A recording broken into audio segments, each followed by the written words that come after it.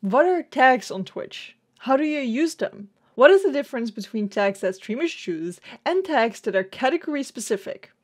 But first, let me introduce you to our sponsor, Own.pro. On Own.pro, you can get your own overlay packs.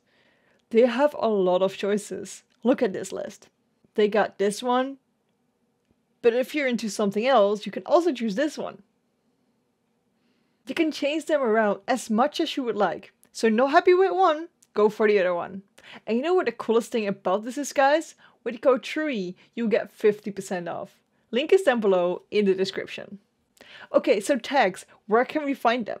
We're going to twitch.tv, and then here if we go to browse, we see a lot of channels. If we click on live channels, we see a lot of people that are live. Right now it's like high viewers first, so these people are like huge streamers. As you can see underneath here, we have drops enabled, English and esports. English here is the language tag. It's not one of the normal tags, but this is just the language you set your stream to. Then here we have drops enabled. I'm not sure if you automatically get that if you have drops enabled, or if that's one of the tags that you have to choose yourself. Let me go to a category. Let me say Fall Guys. Fall Guys is an action platformer indie game, a sports game, party game. So these tags up here are tags that are specific to Fall Guys. Everybody in this category will fall under these tags because this is what Fall Guys already is. So if you stream Fall Guys, these tags your stream will fall under. As we see here, this person has put in the tags challenge run and speed run. We can also search tags here, for example, playing with viewers,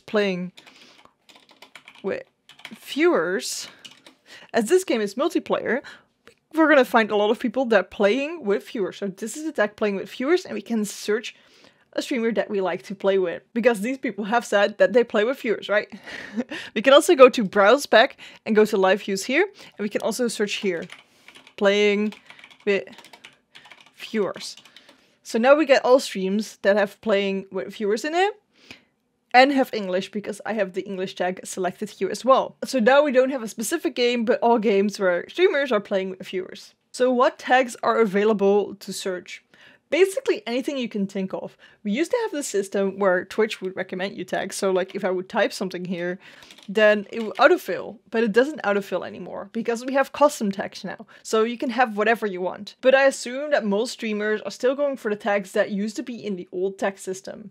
There were quite a lot of them, so I'm not going to name them, but try and see which tags are being used by a lot of streamers, and those are probably ones that you best can filter by, because those give the most results.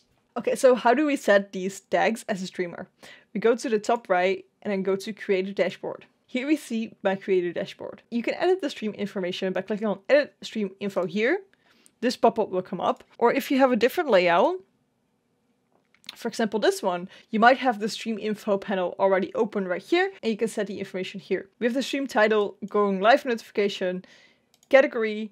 As you see here, under the category, we've got Simulation, Indie Game, Strategy, Party. This is for Overcooked. You can see that these tags, because these are tags, are game specific. If we would change the game down here, you will see that this starts changing as well. So now we put it to just chatting, and that category has the tag IRL. So this automatically gets assigned to your stream. As long as tags are still new, we have this Learn More button here. It will bring us to a twitch.help page, guide about tags down here. I'll leave the link to this page underneath in the description if you want to read more about it. As you see, you can use them on the channel page, in the discovery page, and in search. So we searched it. We've also seen it in the discovery page, which is the browse page.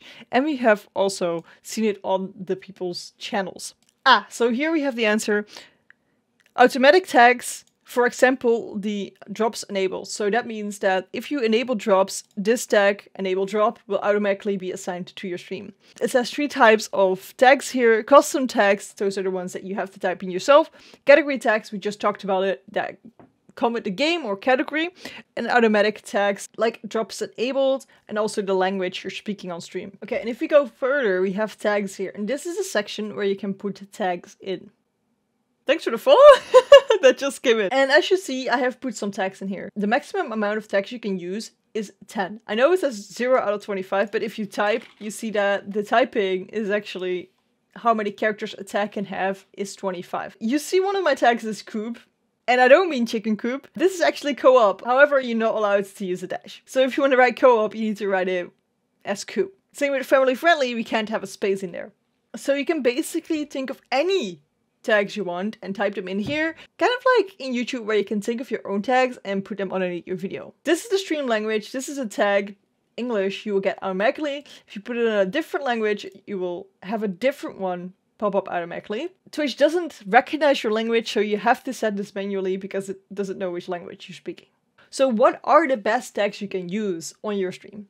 I would say playing with viewers is a pretty big one because a lot of people are searching for streamers to play with. LGBTQIA+ one is also a big one because there's a lot of people searching for a safe space, and this might be a reason for them to watch your stream. Maybe the country you're from. Some people really like to view other people from the same country. Or maybe Europe, as you might have around the same time zone, so you know that you won't be streaming overnight. Like we have here, birthday is a pretty good one. It was Tom's birthday, not mine, by the way. But birthday is actually a good one because people might want to congratulate you.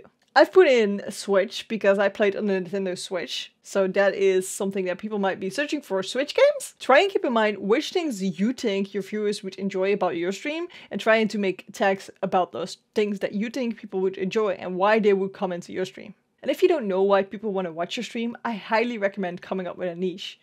If you don't know what a niche is and you want to learn more about what it is, because it is really important, I'm just saying already, hop with me into this video where I explain you what a niche is and how you can get one.